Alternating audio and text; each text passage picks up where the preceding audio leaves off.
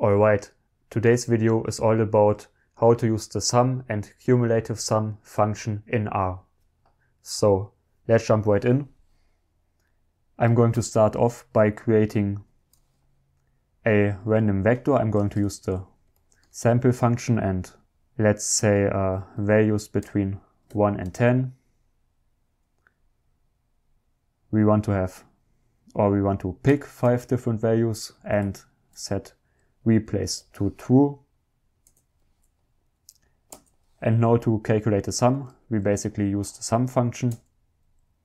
And in this case, we get a sum of 11. Let's generate different sample data.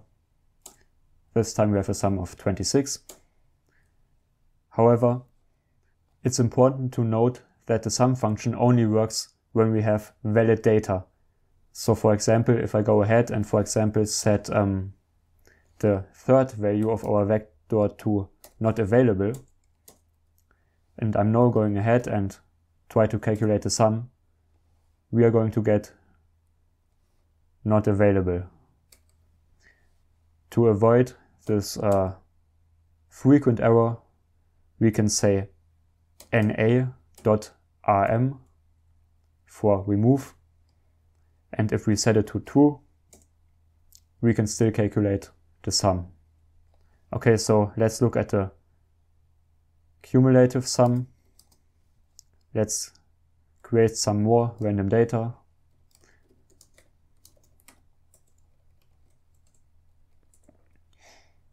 Okay, and now we can go ahead and use the cumulative sum function. And we pass y as a parameter. And now we get down here the cumulative sum.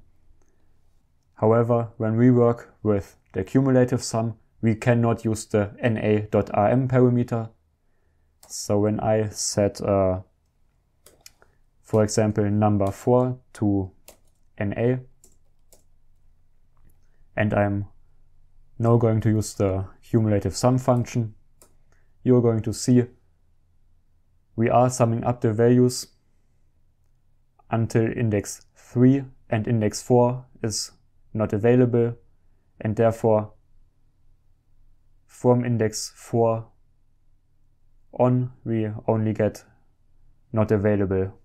So if you want to use the cumulative sum function, make sure that all the data you work with is in fact valid. Alright, so that was pretty easy.